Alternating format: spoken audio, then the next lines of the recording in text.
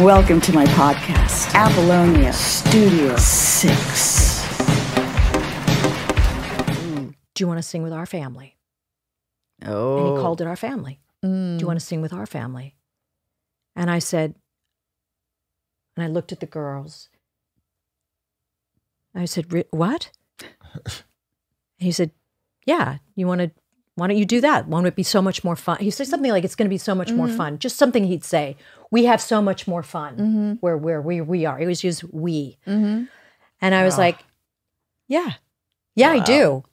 And then within a week, Prince was knocking on my door and he was like, let's go. We went to my attorney to get out of my contract. Prince came with me to talk to my attorney to say, like, we're going to get out of this thing with Quincy, but you need to talk to Quincy. And Prince was super, like, he was like, do it the right way, which was really kind of unusual for him because in the years later, that's not something he would have done at all. But he came with me and made sure it was done right and that it was sweet and done because it was Quincy. Yeah. And so I ended up calling Quincy that night after we'd gone to the attorney and had this long conversation with him. And he said, hear me say perfectly, he was like, baby, if you cannot sleep at night, you need to go do this. And he said, frankly, I'd do the same thing. Wow. He said, he's the hottest thing there is right now. Go. Wow. And I was like, are you sure about this? And he was like, aren't you?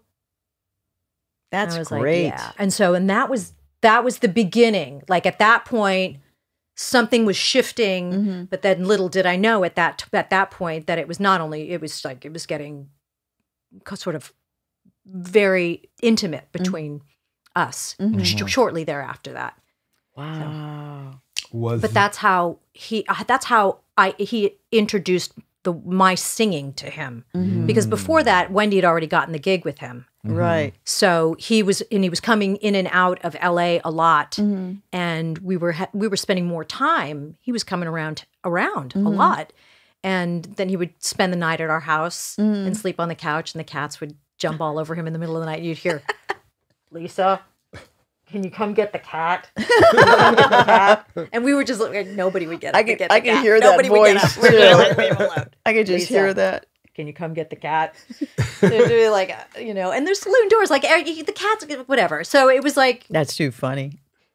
And if the bathroom had saloon doors, there were no proper doors in the entire place. No. So I can't even remember, like, did anyone like, we'll leave and go into the opposite side of the house if you need to use the bathroom. Yeah, you have no privacy. There was no privacy. No. That is just too funny. Yeah. What a great story. So you hadn't even gone to Minneapolis yet, right? Had you even gone to Minneapolis yet? No, I hadn't. So, so you hadn't had that encounter with Vanity yet? No, my first encounter with Vanity was when I was working for David Geffen. We had the Christmas party. This was the Christmas before I met him, and this was shortly before before he started coming around. So she met Denise. So you met her first. I met Denise and Prince first. So it was a Christmas party, and I was working for David Geffen. It was the Christmas party, and I went and got myself a dress. The most ridiculous outfit. Whatever. I mean, it was, super fat, chubby cheeked kid, whatever. I was going to be 19 that January, so I was 18. And so he was in the sort of mezzanine, if not the sort of like the entranceway to the Le Dome. Do you remember Le Dome? Of course. Okay. Oh, God. So he was standing, right. So he was standing against the wall, and she was standing behind him. Oh, wow. And they were together. And I saw them from a distance, and I went into the hallway to pick up the phone to call Wendy and Lisa and said, Prince is here right now. Should I say something to him? He's with Vanity. And they were like, of course, go say hello to him. He's going to think it's weird because you look so much like Wendy. He may not really know how to, just do it. Just do it. Right.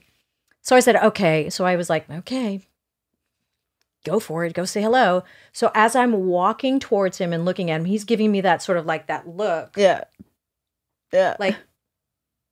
Right. Like, I know you? Right. Confused. Oh, that's Right. classic. I would love to have been the fly on the wall. And I said, "Hi, I'm Susannah. I'm Wendy's twin sister. And I just wanted to introduce myself and say hello." Well, before he could say, "Nice to meet you," she comes around and comes up to me and she puts her hands on my face and she says, "Oh, look at how cute and chubby your cheeks are."